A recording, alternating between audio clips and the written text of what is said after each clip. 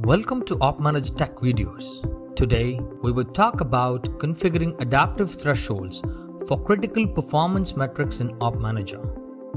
You may have hundreds of devices in your organization, and they keep evolving day by day. Setting up thresholds manually on each device is complex and time-consuming, and also leaves room for the errors. The threshold may vary from time to time, and for you as an administrator, it's hard to keep them updated on a daily basis. To make sure threshold configuration is easier, OpManager has introduced the adaptive threshold feature. OpManager's advanced predictive algorithms take over and read the data patterns in the performance statistics over several time intervals, using that information to calculate a highly accurate forecast value for that monitor.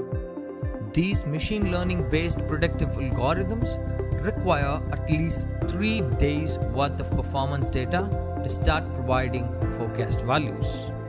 Let us now see how to enable adaptive thresholds. Log in to OpManager and click Settings. Choose Monitoring and then choose Monitor Settings. Click the checkbox to enable adaptive threshold. You can switch between the manual threshold and adaptive threshold for the performance metrics by toggling these buttons.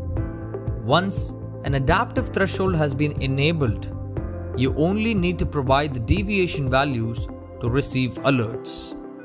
To set the deviation values, click Advanced Settings. Now, let's configure the deviation values. Here, we have set 10, 15, and 20 for attention, trouble, and critical respectively. If the forecast value of a metric, say CPU utilization, is 70%, an alert with severity attention will be generated when the value of this metric exceeds 80%. That is, the forecast value is 70 plus the deviation value 10%. Likewise, if the value is 85, a trouble alert will be generated, and when the value becomes 90, it will trigger a critical alert. Hope that clarifies about the deviation values. Now, click Apply to save this configuration. Adaptive thresholds are now configured, and OpManager would dynamically adjust the threshold values and raise alerts at the perfect time. Thank you for watching. I hope you have learned something new today. See you all in the next video. To get updates on future OpManager videos, subscribe to our channel OpManager Tech Videos.